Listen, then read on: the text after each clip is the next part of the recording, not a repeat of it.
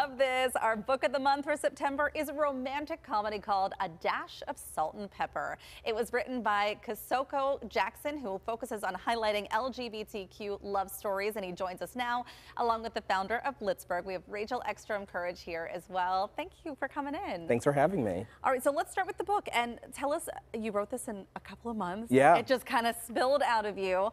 What is it about? So A Dash of Salt and Pepper follows Xavier, who is a business school graduate who is really down on his luck. He's lost his boyfriend, his job. He moves back home to a small town, Harper's Cove, Maine. If you're a fan of Gilmore Girls, it's basically Stars Hollow. And he ends up with an amazing opportunity to get a fellowship, but he needs to raise money. So he works with a handsome chef, Logan O'Hare, who's a single father, to help revitalize his business. And it's a lot of enemies to lovers inside of a kitchen. It sounds also a little bit like a Hallmark movie. Yeah. I'm not gonna lie. Yeah. It sounds like a fun, could be a fun movie too. So what can romance readers expect from this? We said it's a kind of a rom-com, right? Yeah, it's definitely a rom-com. It has a lot of funny jokes. I think it's laugh out loud funny, a little bit of slapstick. It's a lot of workplace drama, a lot of food puns if you're into cooking, and a lot of great recipes. But it's also a deep conversation about who you want to be when you grow up, and if you've kept the ideas of who you want to be when you were younger, and just growing up as a person, and also finding your self when you're even older. I love those deeper conversations and the thought process that goes into it. So what inspired you to write the book? I have always loved rom-coms. I love the happiness that comes from them and the joy. This is actually my second rom-com, and I was trying to figure out in my second one what I wanted to tackle. My mom used to run a restaurant, so we have talked a lot about cooking. I am a horrible chef, but I really wanted to do something to an homage to her in the cooking, and also something with like a small town with like an age gap, because those are some of my favorite stories to read. That's great. And Rachel, what did you love about this book? I love that it is so sweet and funny and very spicy. It'll keep you warm on these crisp fall days.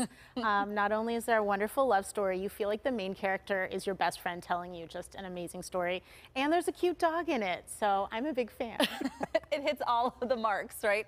And Kosoko, could you talk a little bit about why it's so important to write queer stories right now and highlight this? Of course. I mean, there's so much happening in the world right now for queer kids and queer adults. I always think and remember when I was a young queer person how I didn't have good representation and how it shaped my life, and I knew when I wanted to be a writer, I wanted to change that. I also write young adult books, which is incredibly important because some queer kids, it's the first time they see themselves on the page, or even non-queer people, it's the first time they can see and learn about what it means to be queer. And so I wanted to continue that into adult books. Funny enough, when I had my first adult rom-com and I was in a bookstore signing, an individual came up and said, "I've never seen myself as a black queer man on the page." And to see, as even like a 60-year-old never seen that positive representation, how much it can mean and change somebody. That is amazing that you were giving, because it's about representation. It's about seeing yourself and that can exist, seeing those love stories and that being possible for you too.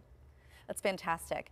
And so what's next for you? You've written 2 rom-coms. I've written 2 rom-coms. I've written 2 young adult books. My next young adult book, which is a horror, comes out in October. Ooh. Yeah, very, very soon, in 3 weeks. And then my next rom-com after this comes out in 2025. Wow, you're just chugging along here. That's all you do. What is your horror going to be about? I need to know more about this one. Ooh, it's about a scary forest where individuals who die inside the forest, their memories are lost, and a boy who has to fight a god to be able to win back these memories. All right, that sounds a little intense, but perfect for the fall. Rachel, we wanted to touch base with you too about what's coming up. Pittsburgh does so much to represent local authors and events. So what do you have coming up this fall? Well, first of all, let's start with Kosoko's event coming up at Pittsburgh Arts and Lectures on October 12th. He's going to be in conversation with local author Nicole Peeler, talking about that new YA book we were just talking about. The Forest Demands Its Due is the name of the title of that one. September 26th at White Whale in Bloomfield, we have the book launch for The Invisible World by Nora Fussner. And we have the Pittsburgh International Lit Fest coming up from City of Asylum on the north side, September 30th to October 15th.